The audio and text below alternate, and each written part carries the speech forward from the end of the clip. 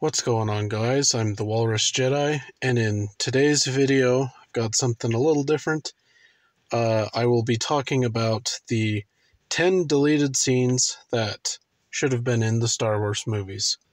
I will be only considering, for this video, just scenes from Episode 1, Phantom Menace, to Episode 6, The Return of the Jedi. The Disney Star Wars movies, they'll get their own video later on. If you like this video, please consider liking and subscribing for more Star Wars videos like this. Thank you. And now, on to the list. Number 10. First up is a scene from A New Hope. The scene in question is Luke at Tosche Station. Now, the whole scene is about 6 minutes long, so if it were to be added, I think it should be slimmed down a little bit. Just keep the stuff where he's talking to Biggs, and you establish Biggs as his best friend.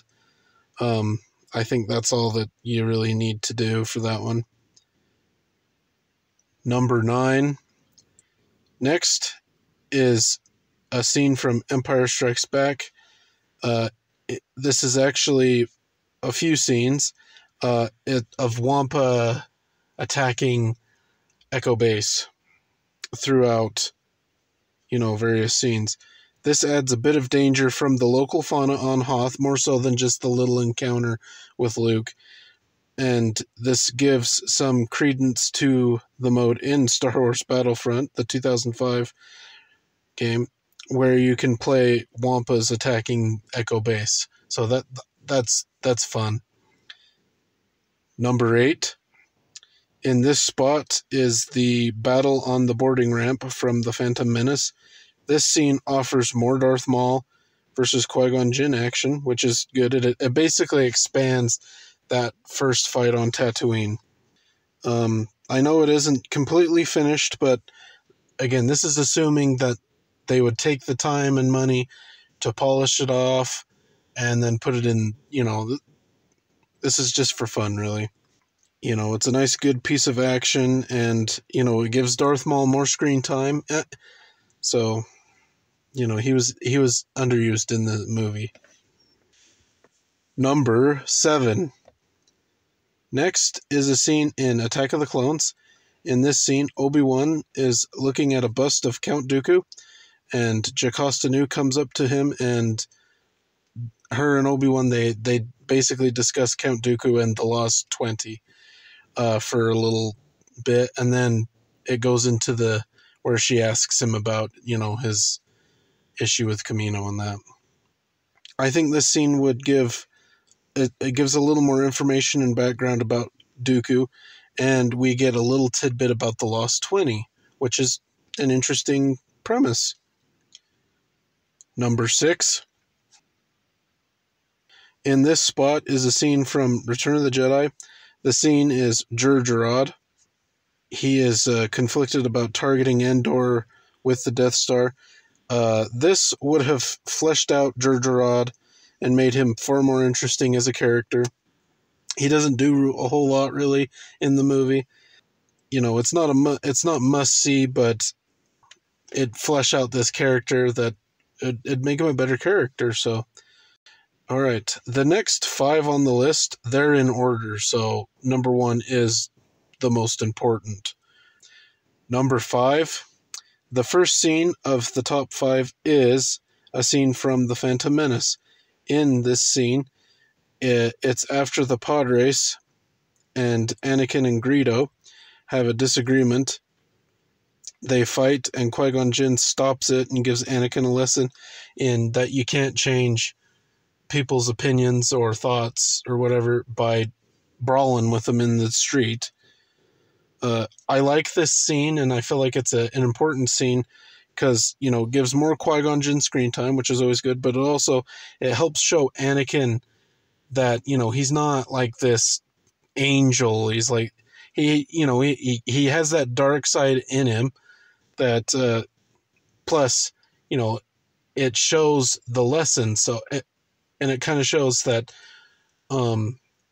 if Qui-Gon Jinn hadn't been killed by Darth Maul, Qui-Gon Jinn would have, probably still become Anakin's master, and Anakin wouldn't have fell to the dark side. So, number 4.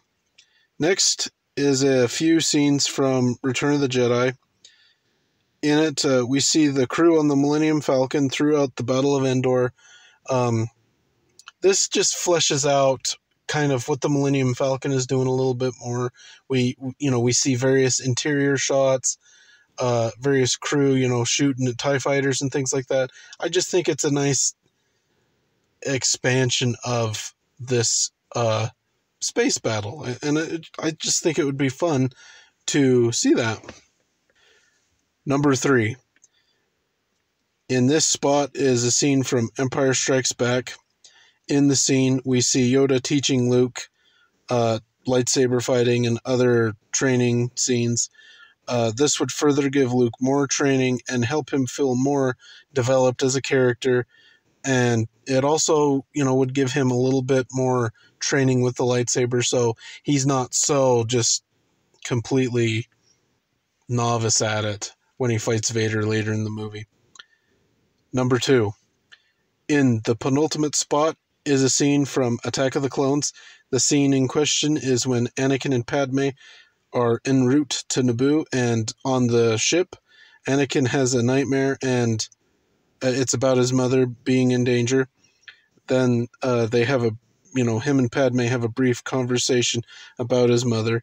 I feel like this scene helps establish their relationship a little bit more. It gives them more screen time, and I think it would help strengthen it, Number 1. And in the top spot is a scene from Revenge of the Sith. It's really 2 scenes. The first is called Seeds of Rebellion, where Padme and Bail and a few other senators discuss petitioning Palpatine to step down after the war. And the other scene is an expanded scene where Padme and Anakin discuss Palpatine's changes to the Constitution. These are really related matters, hence why they're both in the number 1 spot. These scenes give Padme more to do. Like, in this movie, there's not really any senator stuff for her to do, because in the other movies, she's either doing the queen stuff or the senator stuff. She's not just there to be the love interest, she actually has other things to do. Whereas in Revenge of the Sith, she doesn't really have a lot of senator stuff to do, but this would give her some senator stuff to do. And, they're great scenes, so there's that. Well, that's the list. What'd you think? Are there any scenes that should be on the list? And are there any that you feel should not be? You can let me know in the comment section down below. Don't forget to like and subscribe, and until next time, thanks for watching.